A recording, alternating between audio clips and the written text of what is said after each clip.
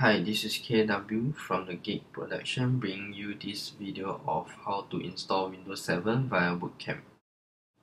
First step, launch Bootcamp Assistant.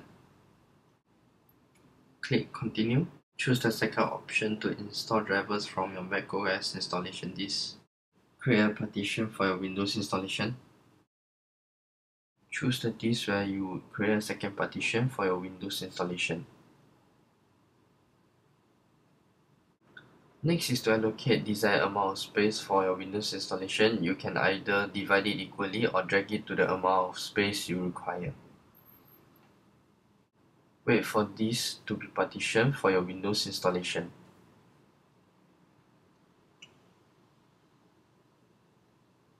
Here have your Windows installation disk inserted and click on Start Installation to begin Windows installation process. Now your Mac will boot from your Windows installation disk where you will do a normal Windows installation like you would on any other PCs. Assuming that you already know what to do, we'll just fast forward through the installation process.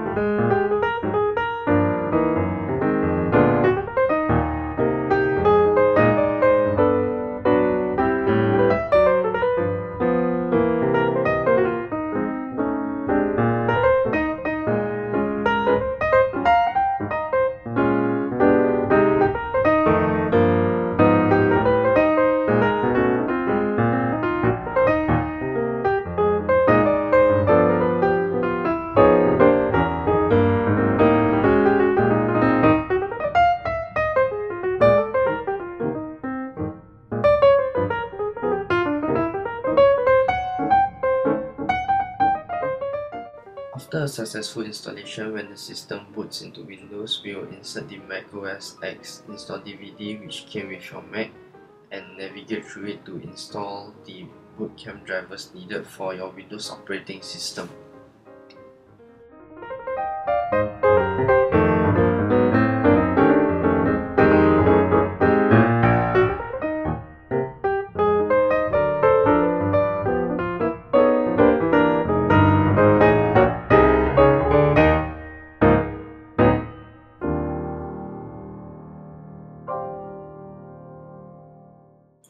After all that, you will get a fully running Windows operating system installed via Bootcamp.